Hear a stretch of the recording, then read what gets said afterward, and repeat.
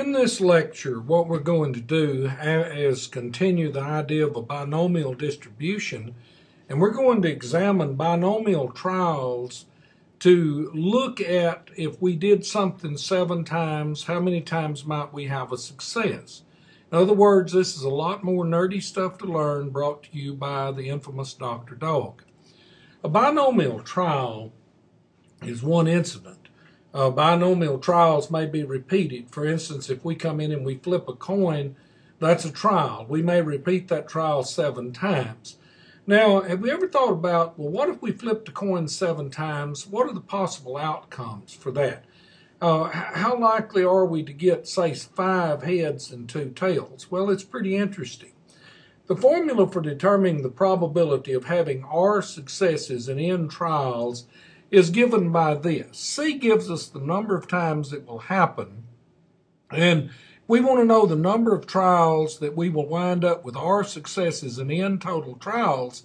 It's given by the formula N factorial divided by R factorial and times N minus R factorial. We might, what might the possible outcomes be, say, for getting 5 heads and 7 throws? Notice this symbology here. This is another way of saying the same thing. Having R successes in N trials, having 5 successes in 7 trials. For the nerdy nerds among you, considering the following math formulas, the first one, getting no heads out of 7 throws, is 7 factorial divided by 7 factorial over 0 factorial. Remember the formula? 7 factorial over 7 factorial times 7 minus 7 factorial, 7 factorial over 7 factorial, and then 0 factorial. By definition, 0 factorial is 1.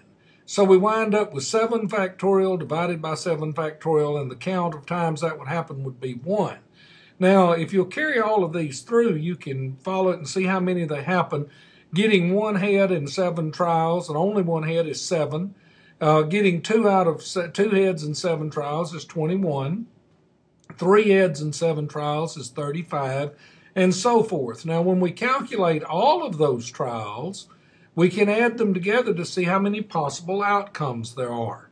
Then we can turn it into probabilities, because if there's 1 out of 128, then we have a 0.8%, 0.8% of getting no heads in 7 trials. And we can continue on. Now, what is interesting with that is that when you turn it sideways, look at it, all of a sudden it begins to look like a normal distribution.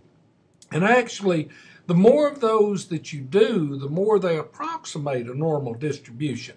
In this one, we have a mean of right in the center, and the mean is given by the probability of success times the number of trials. In this, we have a 50% probability of success. We have 7 trials, so our mean would be 50% times 7, which is 3.5. Now, the standard deviation of this distribution, that's these little standard deviations here, is given by the square root of the number of successes, the square root of the number of trials, times the probability of success times the probability of failure. Fairly interesting little graph, isn't it? Looks pretty cool. Just for laughs, let's talk about the probability of flipping a coin 7 times and getting no heads. Not very much, is it? But what is the probability of getting 4 heads and 3 tails? Well, 27.3% of the time that will happen. And what is the probability of getting 7 heads in a row? Well, about the same as getting no heads. I just thought you'd enjoy looking at that. Welcome back to the dog cave. We finished up this little discussion of binomial distributions. A few concepts you really need to know here. You need to know your P's and Q's. You need to know your P hats and Q hats. You need to understand that binomial distributions have a mean and a standard deviation.